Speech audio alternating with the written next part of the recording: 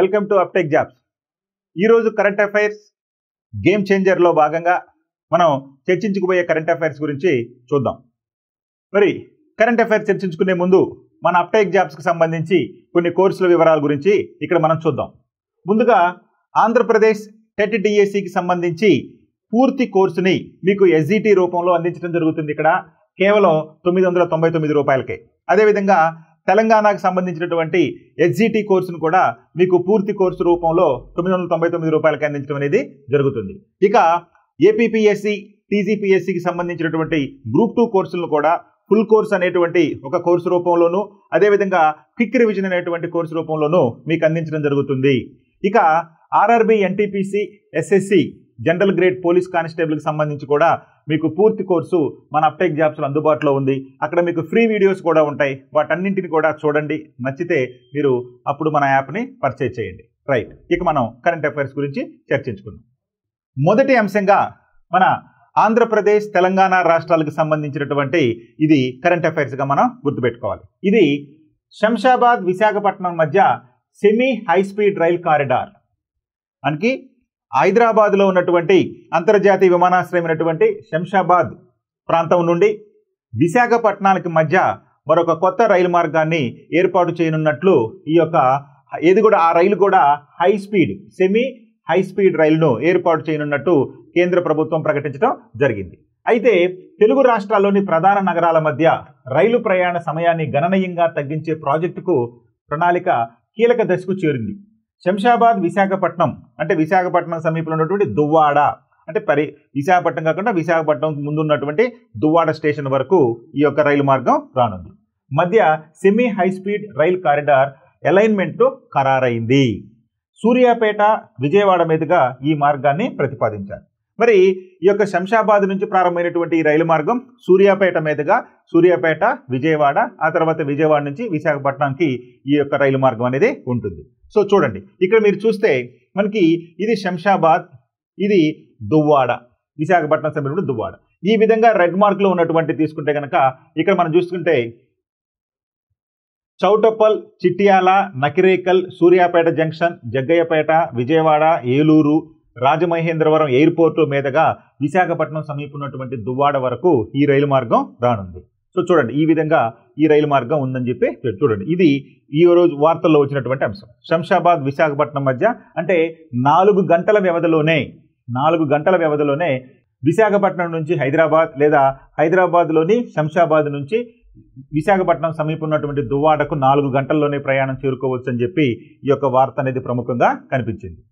మరి ఈ రైలు మార్గంలో భాగంగా విశాఖ నుంచి విజయవాడ, సూర్యాపేట మీదుగా కర్నూలుకు మరో కారిడార్ నిర్మించనున్నారు. చూడండి, ఇదే సందర్భంలో మరి ఈ రైలు మార్గానికి మధ్యలో ఉన్నటువంటి సూర్యాపేట జంక్షన్ నుంచి కర్నూలు వరకు మరొక రైలు మార్గం కూడా నిర్మించనున్నట్టు కేంద్రం ప్రకటించడం అనేది జరిగింది. చూడండి, అంటే ఒకవైపున శంషాబాద్ నుంచి విశాఖపట్నానికి రైలు మార్గం, అదేవిధంగా ఆ రైలు మార్గం మధ్యలో ఉన్నటువంటి లేదా జంక్షన్ అయినటువంటి సూర్యాపేట నుంచి కర్నూలుకు మరొక కొత్త రైలు మార్గాన్ని ఏర్పాటు చేయనున్నట్లు కూడా ఈ సందర్భంగా పేర్కొనటం జరిగింది. ఇది విశాఖ నుంచి మొదలై సూర్యాపేట, నల్గొండ, కల్వకుర్తి, నాగర్ కర్నూలు మీదుగా కర్నూలు చేరుతుంది. అంటే విశాఖపట్నం నుంచి అది సూర్యాపేటకు వచ్చి సూర్యాపేట నుంచి ఆ తర్వాత నల్గొండ, కల్వకుర్తి, నాగర్ కర్నూలు మీదుగా ఇది కర్నూలు ప్రాంతానికి చేరుతుంది ఈ రైలు మార్గం. ఈ మార్గంలో మొత్తం 8 రైల్వే స్టేషన్లు ప్రతిపాదించారు. వీటి ప్రిలిమినరీ ఇంజనీరింగు, ట్రాఫిక్ సర్వే మొదలైనటువంటివన్నీ కూడా తుది దశకు చేరుకున్నాయి. సో ఈ విధంగా 2 కొత్త రైలు మార్గాలు రానున్నాయి. అంటే తుది దశకు చేరుకున్నాయి, ఇంకా అఫీషియల్గా అనౌన్స్ చేయలేదు, తుది దశకు చేరుకున్నాయి. ఈ 2 కూడా మీరు గుర్తుపెట్టుకోవాలి. అంటే రెడ్ మార్క్ ఉన్నది శంషాబాద్ విశాఖపట్నం మధ్య రైలు మార్గానికి సంబంధించి, ఈ బ్లూ గీతం ఉంది విశాఖపట్నం కర్నూలు వయా సూర్యాపేట మరియు కల్వకుర్తిగా మనకి పేపర్లో ప్రముఖ న్యూస్గా కవర్ చేయడం జరిగింది. ఇక ఈ సర్వే నివేదికను నవంబర్లో రైల్వే బోర్డుకు సమర్పించనున్నట్లు కూడా సమాచారం. అంటే ఇది తుది దశకు చేరుకుంది కాబట్టి ఈ సమాచారాన్ని మనకి రైల్వే బోర్డుకు సమర్పించనున్నారు. ఎప్పుడండి? నవంబర్లో. సో నవంబర్లో ఈ యొక్క రైల్వే బోర్డుకు ఈ 2 మార్గాల గురించినటువంటి వివరాలు వివరించనున్నారు. ఇక తెలుగు రాష్ట్రాల్లో మొట్టమొదటి సెమీ హై స్పీడ్ కారిడార్ ఇదే కానుంది. అంటే ఇది గనక కార్యరూపం దాలిస్తే మన తెలుగు రాష్ట్రాల్లో సెమీ హై స్పీడ్ రైలు ట్రాక్లుగా ఇవి చరిత్ర సృష్టించనున్నాయి. ఈ మార్గంలో శంషాబాదు, రాజమహేంద్రవరం విమానాశ్రయాలను అనుసంధానించేలా ప్రణాళిక రూపొందించడం కూడా మరో విశేషం. అంటే ఈ యొక్క శంషాబాద్ నుంచి ఈ యొక్క విశాఖపట్నం మధ్యలో మరొక ప్రధానమైనటువంటి విమానాశ్రయం ఉంది. అదే మనకి రాజమహేంద్రవరం విమానాశ్రయం. అంటే రాజమండ్రి విమానాశ్రయం అంటాం కదా, దాన్ని రాజమహేంద్రవరం విమానాశ్రయాన్ని అనుసంధానించేలా ప్రణాళికలు చేపడుతున్నారు. ఇక విమాన ప్రయాణికులు సెమీ హై స్పీడ్ రైల్లో స్వస్థలాలకు వేగంగా చేరుకునేలా రైల్వే శాఖ ప్రణాళిక రూపొందించింది. అంటే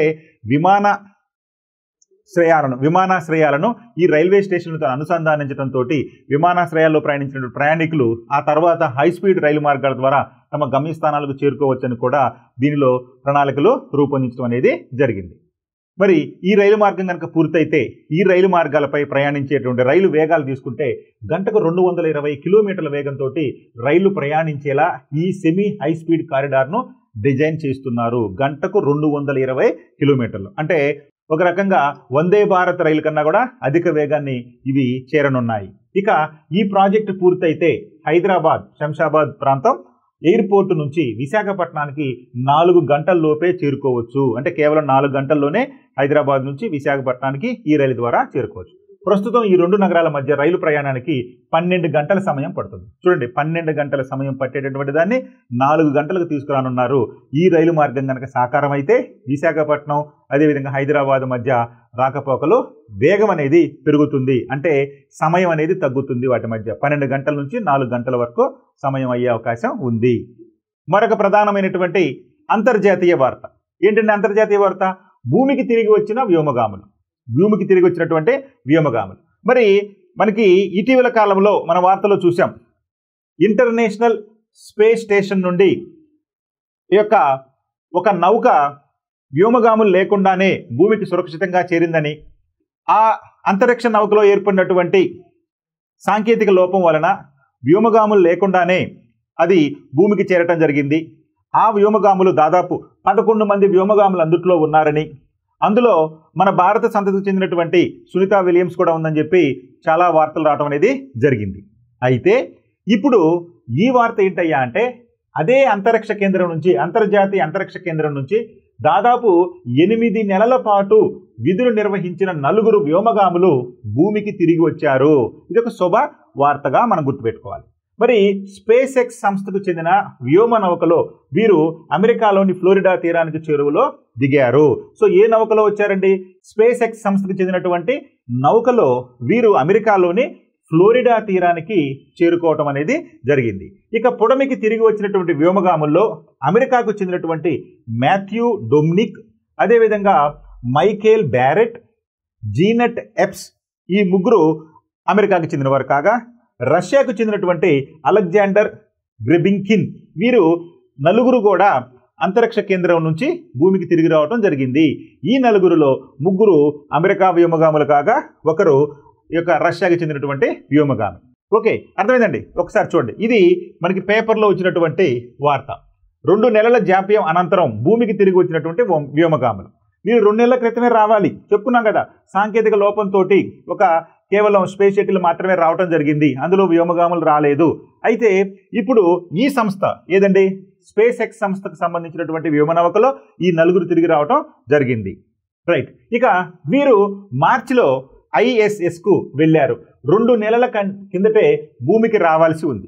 వీరు ISSకి 2 నెలల కిందటే తిరిగి రావాల్సి ఉంది. అయితే ISS నుంచి 2 నెలల క్రిందమే రావాల్సి ఉంది. అయితే బోయింగ్ సంస్థకు చెందినటువంటి స్టార్ లైనర్ వ్యోమనౌకలో తలెత్తినటువంటి ఇబ్బంది, అట్లాంటిక్ మహాసముద్రంలో వచ్చినటువంటి మిల్టన్ తుఫాను కారణంగా వీరు తిరిగి ప్రయాణం వాయిదా పడింది. సో కాబట్టి 2 నెలల క్రితమే రావాల్సినటువంటి ఈ వ్యోమగాములు 2 నెలలు వ్యవధి తర్వాత రావడం అనేది జరిగింది. అందుకు కారణం ఏంటయ్యా అంటే 2 ప్రధానంగా బోయింగ్ సంస్థకు చెందినటువంటి స్టార్ లైనర్ వ్యోమనౌకలో తలెత్తినటువంటి సాంకేతిక సమస్యలు, ఇక అట్లాంటిక్ మహాసముద్రంలో వచ్చినటువంటి మిల్టన్ తుఫాను కారణంగా వీరి తిరుగు ప్రయాణం వాయిదా పడింది. ఇక ప్రస్తుతం ISSలో భారత సంతతికి చెందిన సునీతా విలియమ్స్ సహా 7 వ్యోమగాములు ఉన్నారు. అంటే మొత్తం ఎంతమంది ఉన్నారండి? 7 ప్రస్తుతం అక్కడ ISSలో ఉన్నారు, 4 తిరిగి వచ్చారు. అంటే 11 మంది ఉన్నారు. అంటే 11 మందిలో 4 తిరిగి వచ్చారు. ప్రస్తుతం ఇక్కడ 7 ISSలోనే ఇంకా ఉన్నారు. చూడండి, వీళ్ళు తిరిగి వచ్చినటువంటి వ్యోమనౌక. రైట్, మరొక ప్రధానమైనటువంటి మన తెలంగాణ రాష్ట్రానికి సంబంధించినటువంటి ప్రాంతీయ వార్త ఏంటండి? ప్రసిద్ధ గుస్సాడి కళాకారుడు పద్మశ్రీ కనకరాజు కన్నుమూత. చూడండి, ఇవాళ పేపర్లో వచ్చినటువంటి అంశం. సో కనకరాజు గారు ఎవరండి? గుస్సాడి కళాకారుడు. సో ప్రసిద్ధ గుస్సాడి కళాకారుడు పద్మశ్రీ కనకరాజు గారు కన్నుమూత అని వచ్చింది. అదేంటో చూద్దాం. గిరిజనుల సంప్రదాయ గుస్సాడి నృత్యానికి జీవం పోసి భావితరాలకు అందిస్తున్నటువంటి పద్మశ్రీ కనకరాజు గారు కన్నుమూచడం అనేది జరిగింది. తెలంగాణలోని ఆసిఫాబాద్ జిల్లా జైనూరు మండలం మర్లవాయిలో జన్మించడం జరిగింది. ఇక గుస్సాడికి కనకరాజు చేస్తున్నటువంటి సేవలకు గుర్తించినటువంటి కేంద్ర ప్రభుత్వం 2021 నవంబర్ 9న ఆయనను పద్మశ్రీ ప్రకటించి గౌరవించడం జరిగింది. మరి ఈ పద్మశ్రీ బిరుదును అప్పటి రాష్ట్రపతి అయినటువంటి శ్రీ రామ్నాథ్ కోవింద్ గారు తనకు అందజేయడం అనేది జరిగింది ఈ కనకరాజు గారికి. సో కాబట్టి ఈ గుస్సాడి నృత్య కళాకారుడైనటువంటి కనకరాజు గారు కన్నుమూయటం జరిగింది.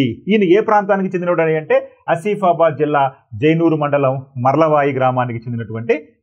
ఓకే, మరొక ప్రధానమైనటువంటి క్రీడా వార్త ఏంటండి? ఈ క్రీడా వార్త హాకీకి రిటైర్మెంట్ ప్రకటించిన రాణి రాంపాల్. రాణి రాంపాల్ చాలా సందర్భాల్లో ఈయన గురించి ప్రశ్న కూడా అడగడం జరిగింది. తప్పనిసరిగా ఏదైనా సరే ఎగ్జామ్లో అడగడానికి అవకాశం కూడా ఉంది. ఎందుకో చూడండి. భారత మహిళా హాకీ కెప్టెన్ రాణి రాంపాల్ 24 అక్టోబర్న తన ఆటకు రిటైర్మెంట్ ప్రకటించింది.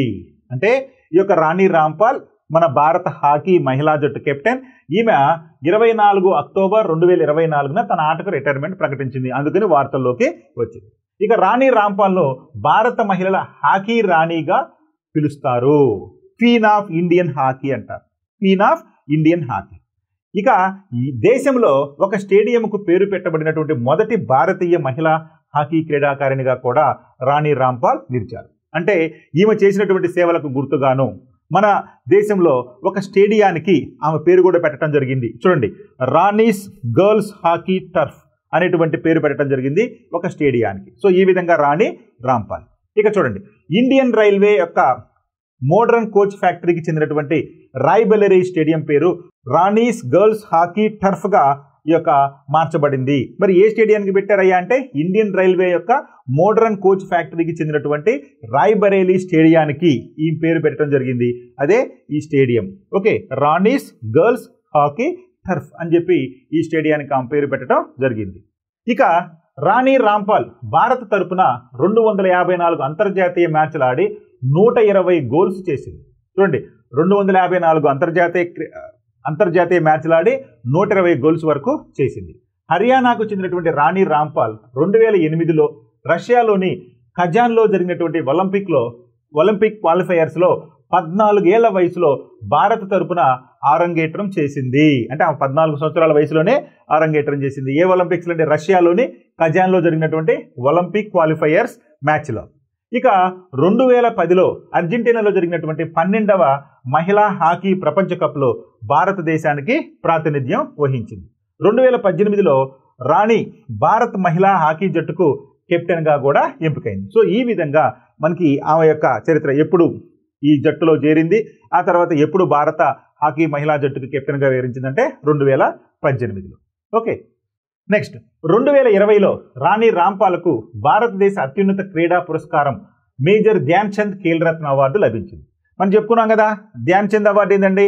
క్రీడాకారులు చేసినటువంటి సేవకు గాను ధ్యాన్ చంద్ అవార్డు అందించడం జరుగుతుందని. అయితే ఇటీవల ఈ ధ్యాన్ చంద్ అవార్డును కూడా పేరు మార్చి అర్జున్ జీవితకాల పురస్కారంగా మార్చడం జరిగిందని కూడా మనం గత కరెంట్ అఫైర్స్లో చెప్పుకోవడం జరిగింది. అయితే ప్రస్తుతం దీన్ని మార్చారు, కానీ 2020లో ధ్యాన్ చంద్ అవార్డుగానే ఉంది కాబట్టి 2020లో రాణి రాంపాల్ ఈ యొక్క మేజర్ ధ్యాన్ చంద్ ఖేల్రత్న అవార్డుకు ఎంపికైంది. ఇక 2020లోనే రాణికి భారతదేశం తరపున 4వ అత్యున్నత పౌర పురస్కారమైనటువంటి పద్మశ్రీ కూడా లభించింది. సో ఈ విధంగా ఈమెకు ధ్యాన్ చంద్ ఖేల్రత్న అవార్డే కాకుండా పద్మశ్రీ అవార్డు కూడా లభించింది 2020లో.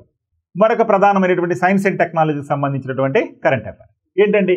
కృత్రిమ మేధతో భారత్ జన్ పోర్టల్. ఇదేంటండి?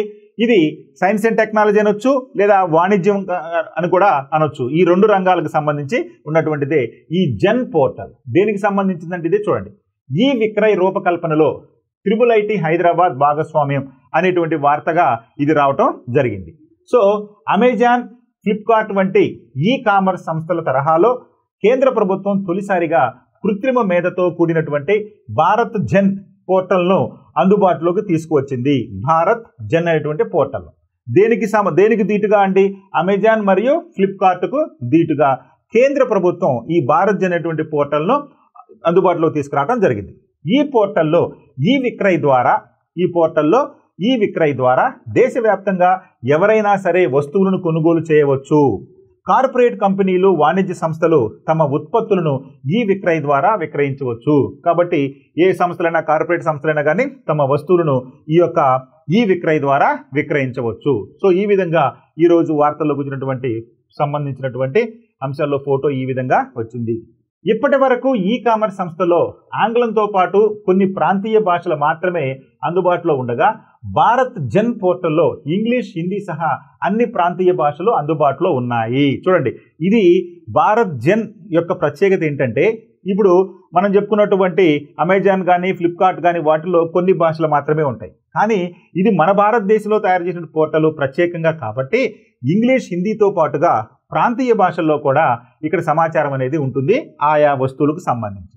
ఇక భారత్ జన్ పోర్టల్లోని అంశాలు సైబర్ టెక్నాలజీ, కృత్రిమ మేధ వంటి వాటి సమ్మిళితంగా ఈ పోర్టల్ ఉండాలన్న లక్ష్యంతో ఐఐటి బాంబే అధికారులు IIT Madras, IIT Kanpur, IIT మండి, ఐఐటి హైదరాబాద్తో పాటు ఐఐఎం ఇండోరు, అదేవిధంగా IIIT హైదరాబాద్ను కూడా భాగస్వామ్యం చేయడం జరిగింది. అంటే ఈ యాప్ రూపకల్పనలో ఈ టెక్నాలజీ సంబంధించిన సంస్థలన్నింటినీ కూడా భాగస్వామ్యం చేయడం జరిగింది. సో అంతేకాదు, ఏమి అవసరం ఉంది అందరికీ అందుబాటులోకి వచ్చే విధంగా యూజర్ ఫ్రెండ్లీగా ఈ యొక్క పోర్టల్ను రూపొందించడంలో మన ఈ యొక్క భారత్ జన్ అనేది విజయం సాధించిందని చెప్పి మనం చెప్పుకోవచ్చు. ఇక ప్రాంతీయ భాషల్లో పదాలను టైప్ చేసేందుకు అవసరమైన సాంకేతిక పరిజ్ఞానాన్ని IIIT హైదరాబాద్ ప్రొఫెసర్ రవికిరణ్ సర్వదేవ భట్ల రూపొందించారు. చూడండి, రవికిరణ్ సర్వదేవ భట్ల ఈయన రూపొందించడం జరిగింది ఈ కీబోర్డ్. ఏదండి? మనకి ప్రాంతీయ భాషల్లో పదాలను టైప్ చేసేటువంటి అవసరమైన సాంకేతిక పరిజ్ఞానం. ఒక వస్తువును వివిధ రాష్ట్రాల్లో ఎలా వ్యవహరిస్తారో అలాగే దాని పేరు ఉంటుందని ఈ సందర్భంగా కిరణ్ గారు పేర్కొనడం జరిగింది. చూడండి, అంటే ఒక్కొక్క భాషలో ఒక్కొక్క వస్తువుకి ఒక్కొక్క రకమైనటువంటి పేరుతో పిలుస్తూ ఉంటారు. ఉదాహరణకు మనం ఇక్కడ చూసామనుకోండి, తెలుగులో మనం చీర అంటే ఇంగ్లీష్లో ఏమంటామండి? సాడీ అని చెప్పాం. ఇంగ్లీష్లో తీసుకుంటే శారీ అంటాం. మరి తెలుగులో మనకి చీర అని టైప్ చేసినా, లేదా ఇంగ్లీష్లో శారీ అని చేసినా, లేదా హిందీలో సాడీ అని చేసినా కానీ అంటే అది AI అనేటువంటి కృత్రిమ మేధ ద్వారా అది తీసుకోవడం అనేది జరుగుతుంది. అంటే అన్ని భాషలకు అన్ని రకాల వస్తువులను అన్ని భాషల్లో ఏ వేరే పేర్లతో పిలుస్తారో వాటన్నింటినీ కూడా ఇందులో పొందుపరచడం అనేది జరిగింది. సో ఈ పోర్టల్లో ఇలాంటివన్నీ వేరువేరుగా అందుబాటులో ఉంటాయని వివరించడం జరిగింది. సో ఈ విధంగా యూజర్ ఫ్రెండ్లీగా అన్ని రకాలైన ప్రాంతీయ భాషల్లో కూడా వస్తువు యొక్క సమాచారాన్ని పొందుపరచడానికి వీలు కల్పించడం జరిగింది. రైట్, ఇందులో భాగంగానే 30 సెకండ్లో వస్తువుల వివరాలు కూడా తెలుసుకోవచ్చు. 30 సెకండ్లు, కేవలం 30 సెకండ్లో మీకు కావలసినటువంటి వస్తువు వాటి వివరాలు కూడా మనం సేకరించవచ్చు. ఎట్లా చూడండి, భారత్ జన్ పోర్టల్లోని ఈ విక్రయ ద్వారా వస్తువులను విక్రయించే వారికి చాలా సమయం ఆదా అవుతుందని ఈ సందర్భంగా రవికిరణ్ పేర్కొన్నారు. కార్పొరేట్ కంపెనీలు తమ ఉత్పత్తులను విక్రయించేందుకు ఆ వస్తువు ఫోటో, విశేషణాలు వివరంగా టైప్ చేయాలి. అంతే కదా, ఒక వస్తువు కావాలనుకున్న వారు ఆ వస్తువుకు సంబంధించి, ఆ కంపెనీకి సంబంధించి పూర్తి వివరాలు ఇస్తే వెంటనే దానికి సంబంధించినటువంటి సమాచారం అంతా కూడా అందుబాటులో తీసుకొస్తుంది. ఇందుకోసం వారికి కనీసం 6 నిమిషాల సమయం పడుతుంది. ఇందుకు భిన్నంగా భారత్ జన్ పోర్టల్తో 30 సెకండ్లలోనే వారి వస్తువుల వివరాలు అప్లోడ్ చేసేందుకు వీలుంది. ఎట్లా అప్లోడ్ చేస్తారండి? ఇతర సంస్థలు అయితే 6 నిమిషాలు పడుతుంటే మరి 30 సెకండ్లో భారత్ జన్ నుంచి ఎలా సమాచారం పొందుతారంటే చూడండి, ఆ వస్తువుని ఫోటో లేదా మోడల్ను నమోదు చేయగానే కృత్రిమ మేధ ఆ వస్తువు వివరాలను సెకండ్ల వ్యవధిలో మనకి అందుబాటులో తీసుకొస్తుందని రవికిరణ్ గారు వివరించడం జరిగింది. అంటే జస్ట్ ఆ వస్తువు ఫోటోని లేదా దాని వివరాలు కనుక తీసి పెడితే AI ద్వారానే దానికి సంబంధించినటువంటి సమాచారం వితిన్ సెకండ్స్లోనే 30 సెకండ్లోనే వచ్చే అవకాశం ఉంటుంది ఈ పోర్టల్ ద్వారా. జస్ట్ ఈ పటంలో మీకు ఇక్కడ చూస్తున్నట్టు మీకు కావాల్సినటువంటి వస్తువుని జస్ట్ ఒక క్లిక్ చేసి దాంట్లో పొందుపరిస్తే వెంటనే మీకు కావాల్సినటువంటి సమాచారం ఎక్కడుంది, లభిస్తుందా లేదా, అవైలబుల్గా ఉందా లేదా మొదలైన సమాచారం అంతా కూడా మీకు అందుబాటులోకి రావడం జరుగుతుంది వెంటనే. ఇక అన్న క్యాంటీన్ పేరిట చారిటబుల్ ట్రస్ట్, ఇది చాలా ప్రధానమైనటువంటి వార్త ఆంధ్రప్రదేశ్ సంబంధించి. ఎగ్జామ్ అడగడానికి కూడా అవకాశం ఉంది. అన్న క్యాంటీన్లు ఎంత ప్రసిద్ధి చెందాయో మనందరికీ తెలుసు ఆంధ్రప్రదేశ్లో. మరి ఈ అన్న క్యాంటీన్ల పేరిట చారిటబుల్ ట్రస్ట్ను కూడా ఏర్పాటు చేస్తున్నారు. ఇకపై అన్న క్యాంటీన్ విరాళాలకు ఆదాయ పన్ను మినహాయింపు కలిగిస్తూ ఆన్లైన్లోనే విరాళాల సేకరణ రసీదులు జారీ చేయనున్నారు. అంటే ఎవరైనా విరాళాలు ఇచ్చేవాళ్ళు ఉంటే ఆన్లైన్లోనే ఈ యొక్క రసీదులు కూడా ఇచ్చే అవకాశం ఉంది. అంతేకాదు రోజు 1 కోటి పైగా రాయితీ భరిస్తున్నటువంటి ప్రభుత్వం అన్న క్యాంటీన్లకు ఇచ్చే విరాళాలకు ఇక ఆదాయ పన్ను మినహాయింపు లభించనుంది. అంటే ఇప్పటి వరకు అన్న క్యాంటీన్లో విరాళాలు ఇచ్చేవారికి ఆదాయ పన్నులు మినహాయింపు లేదు. కానీ ప్రభుత్వం ఇటీవల కాలంలో కొన్ని చర్యలు చేపట్టి కేంద్ర ప్రభుత్వం నుంచి అనుమతి తీసుకురావడంతో దీనికి పన్ను మినహాయింపు అనేది వచ్చింది. అంటే ఎవరైనా సరే ఇక నుంచి ఈ యొక్క అన్న క్యాంటీన్లకు విరాళాలు గనక ప్రకటిస్తే ఆ విరాళాలకు గాను ఆదాయ పన్ను మినహాయింపు అనేది ఉంటుంది. సో కాబట్టి ఇది బాగా గుర్తుపెట్టుకోవాలి. మరి కార్పొరేట్ సామాజిక బాధ్యత అంటే కార్పొరేట్ సోషల్ రెస్పాన్సిబిలిటీ అంటాం కదా, కింద వివిధ సంస్థల నుంచి కూడా విరాళాలు సేకరించనున్నారు. ఇందుకోసం అన్న క్యాంటీన్ పేరుతో చారిటబుల్ ట్రస్ట్ను ప్రభుత్వం ఏర్పాటు చేస్తుంది. సో ఈ విధంగా మనకి ఈ యొక్క అన్న క్యాంటీన్కి సంబంధించి చారిటబుల్ ట్రస్ట్ని ఏర్పాటు చేస్తుంది. అన్న క్యాంటీన్ పేరిట చారిటబుల్ ట్రస్ట్. ఇకపై విరాళాలు ఆదాయ పన్ను మినహాయింపు, అదేవిధంగా ఆన్లైన్లోనే విరాళాల సేకరణ రసీదులు జారీ, రోజుకు 1 కోటికి పైగా రాయితీ భరిస్తున్న ప్రభుత్వం. అంటే ఈ అన్న క్యాంటీన్లపై ప్రభుత్వం ఎంత ఖర్చు పెడుతున్నాయి అంటే రోజుకు 1 కోటి రూపాయల చొప్పున ఖర్చు పెడుతూ ఉంది. మరి ఆ 1 కోటి రూపాయలను ఎవరైనా దాతల విరాళాల రూపంలో ఇస్తే వారికి పన్ను మినహాయింపు అనేది ఇవ్వటం జరుగుతుంది. ఇప్పుడు ఇందుకని ఈ యొక్క అన్న క్యాంటీన్లు వార్తల్లోకి వచ్చాయి. చూడండి మరికొన్ని అంశాలు ఏంటంటే, ఇందుకు ఆదాయ పన్ను కేంద్ర కార్పొరేట్ వ్యవహారాల విభాగాల నుంచి అనుమతులు లభించాయి. అంటే ఈ యొక్క మరి అన్న క్యాంటీన్లకి ఇచ్చినటువంటి విరాళాలకు ఆదాయ పన్ను మినహాయింపు కావాలి అంటే కేంద్ర ప్రభుత్వం నుంచి అనుమతులు రావాలి. ఎవరి నుంచి? కేంద్ర కార్పొరేట్ వ్యవహారాల విభాగాల నుంచి అనుమతులు లభించాయి. నవంబర్లో ఈ ట్రస్టును ప్రారంభమవుతుంది. అంటే నవంబర్లో ఈ ట్రస్ట్ ప్రారంభం చేయనున్నారు. కూటమి ప్రభుత్వం ఈ ఏడాది ఆగస్టు 15న అన్న క్యాంటీన్లు ప్రారంభించింది. ఇది చాలా ఇంపార్టెంట్, గుర్తుపెట్టుకోవాలి. అన్న క్యాంటీన్లు ఏ రోజులు ప్రారంభమయ్యాయంటే ఆగస్టు 15న ప్రారంభమయ్యాయి. 2024 ఆగస్టు 15న ప్రారంభమయ్యాయి. మరి రాష్ట్ర వ్యాప్తంగా 204 అన్నా క్యాంటీన్లు అందుబాటులో ఉన్నాయి. అంటే ప్రస్తుతం రాష్ట్ర వ్యాప్తంగా 204 అన్నా క్యాంటీన్లు అందుబాటులో ఉన్నాయి. వీటిల్లో 3 పూటలా కలిపి రోజు 1.5 లక్షల మంది పైగా భోజనం చేస్తున్నారు. అంటే ఈ యొక్క అన్న క్యాంటీన్లో, అంటే ఈ ఉన్నటువంటి 204 అన్న క్యాంటీన్లో రాష్ట్ర వ్యాప్తంగా రోజుకు 3 పూట్ల కలిపి, అంటే ఉదయం బ్రేక్ఫాస్ట్ దగ్గర నుంచి మధ్యాహ్నం లంచ్, సాయంత్రం డిన్నర్, ఈ 3 పూటల ఎంతమంది భోజనం చేస్తున్నారయ్యా అన్నా క్యాంటీన్లు అంటే 1.50 లక్షల మంది భోజనం చేస్తూ ఉన్నారు. ఇందుకోసం ప్రభుత్వం రోజు 1 కోటి రూపాయలకు పైగా రాయితీ కింద ఖర్చు చేస్తుంది. అదేంటండి 1 కోటి రూపాయలకు పైగా రాయితీ ఎందుకు ఇస్తుంది, ఎందుకంత ఖర్చు అవుతుందంటే వాస్తవానికి అన్నా క్యాంటీన్లో 5 రూపాయలకే భోజనం పెట్టమనే జరుగుతుంది. ఇది మనందరికీ తెలిసిన విషయం. కానీ 3 పూటల భోజనానికి ఎంత ఖర్చు అవుతుందయ్యా ఒక్కొక్కరికంటే 90 రూపాయల చొప్పున ఖర్చు అవుతుంది. మరి 90 రూపాయలు ఖర్చు అవుతుంటే మరి ఎంత చెల్లిస్తున్నారండి తినేవాళ్ళు అంటే కేవలం 15 రూపాయలు. అంటే 5 రూపాయలు పొద్దున, 5 రూపాయలు మధ్యాహ్నం, 5 రూపాయలు సాయంత్రం. మరి 90 రూపాయలు అయ్యేదానికి మరి 15 రూపాయల ఆదాయం వస్తుంటే మిగిలినటువంటిది ఎవరు ఖర్చు పెడుతున్నారయ్యా, భరిస్తున్నారంటే ప్రభుత్వం భరిస్తుంది. అందుకనే 1 కోటి రూపాయల వరకు ప్రభుత్వం భరిస్తుంది రోజు అన్న క్యాంటీన్ల నిమిత్తం. చూడండి ఈ రోజు వచ్చినటువంటి వార్తల్లో భాగంగా ఇప్పటి వరకు అత్యధిక టోకెన్లు జారీ చేసిన జిల్లాలు, అంటే ఏ జిల్లాల్లో అత్యధికంగా ఈ అన్నా క్యాంటీన్ టోకెన్లు జారీ చేశాయంటే అనంతపురం జిల్లాలో అత్యధికంగా ఇప్పటి వరకు 6,39,542 టోకెన్లు ఉంటే, ఆ తర్వాత గుంటూరు జిల్లాలో, అంటే ఉమ్మడి గుంటూరు జిల్లాలో 6,30,018, ఆ తర్వాత విశాఖపట్నంలో 4,47,002, ఇక 4వ స్థానంలో కాకినాడ 4,21,583, అదేవిధంగా నెల్లూరు జిల్లాలో 4,14,219 టోకెన్లు ఇప్పటి వరకు జారీ చేయడం జరిగిందని చెప్పి ఇక్కడ డేటా ఇవ్వటం అనేది జరిగింది. ఓకే, మరి ఈ యొక్క వివరాలు ఎలా ఉన్నాయో చూడండి.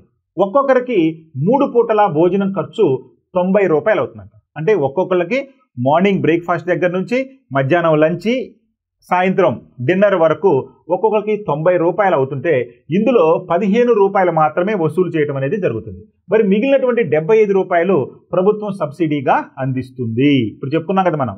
అయితే 26.25 లక్షల విరాళం ఇస్తే రోజంతా వారి పేరుతో ఆహారం.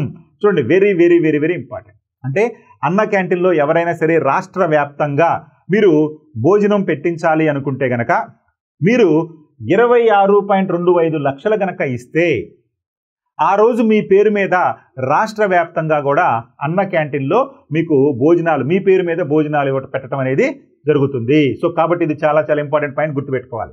ఇక 100 క్యాంటీన్లలో అల్పాహారానికైతే 5.95 లక్షలు, మధ్యాహ్న భోజనానికైతే 10.15 లక్షలు, రాత్రి భోజనానికైతే 10.5 లక్షల చొప్పున విరాళాలు 3 సేకరించనున్నారు. సో ఈ విధంగా మొత్తంగా అయితే 26.25 లక్షలు, లేదు అల్పాహారానికి లేదా మధ్యాహ్న భోజనానికి లేదా సాయంత్రం భోజనానికి ప్రత్యేకంగా అయినా కానీ మీరు విరాళాలు ఈ విధంగా ఇవ్వచ్చు అని చెప్పి పేర్కొనడం జరిగింది.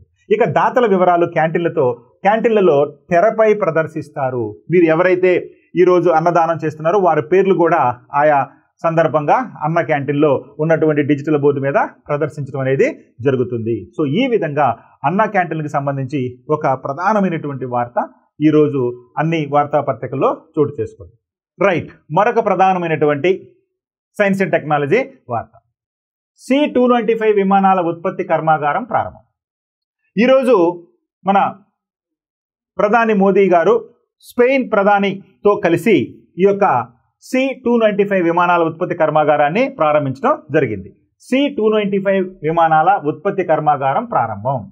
దేశంలో C-295 సైనిక రవాణా విమానాల ఉత్పత్తి వచ్చే ఏడాది సెప్టెంబర్ నుంచి మొదలవుతుందని అధికార వర్గాలు తెలిపాయి. దీనికోసం గుజరాత్లోని వడోదరాలో ఏర్పాటైనటువంటి కర్మాగారాన్ని ప్రధాని నరేంద్ర మోదీ స్పెయిన్ ప్రధానమంత్రి అయినటువంటి పెడ్రో సాచెంజ్తో కలిసి ప్రారంభించారు. అంటే ఈ రోజు ప్రారంభించారు. అది నిన్న వార్తల్లో ప్రారంభించనున్నారే వచ్చింది, ఈ రోజు వార్తలో ప్రారంభించారు. ఇక టాటా అడ్వాన్స్డ్ సిస్టమ్స్ లిమిటెడ్కు చెందినటువంటి ఈ కర్మాగారానికి 2022 అక్టోబర్లో మోదీ శంకుస్థాపన చేశారు. ఇక భారత్కు 56 C-295 విమానాల సరఫరాకు 2021 సెప్టెంబర్లో 21,935 కోట్ల ఒప్పందం కుదిరింది.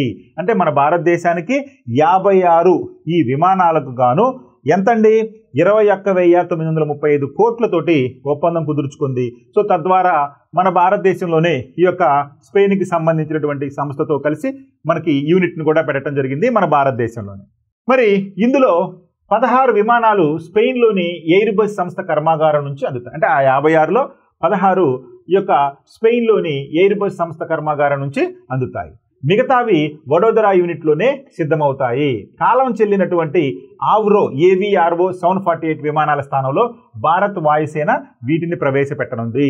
అంటే C-295 ఇప్పుడు రానున్నటువంటి విమానం ప్రస్తుతం మనం వినియోగిస్తున్నటువంటి AVRO 748 విమానం, AVRO 748 యుద్ధ విమానం.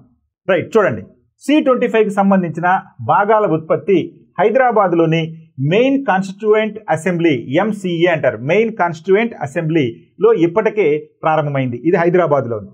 వీటిని వడోదరా యూనిట్ రవాణా చేస్తారు. అంటే వీటిని వడోదరా యూనిట్కు రవాణా చేస్తారు. ఈ భాగాల తుది కూర్పు అక్కడే జరుగుతుంది. అంటే అసెంబ్లింగ్ అనేది ఈ వడోదరాలోనే జరుగుతుంది.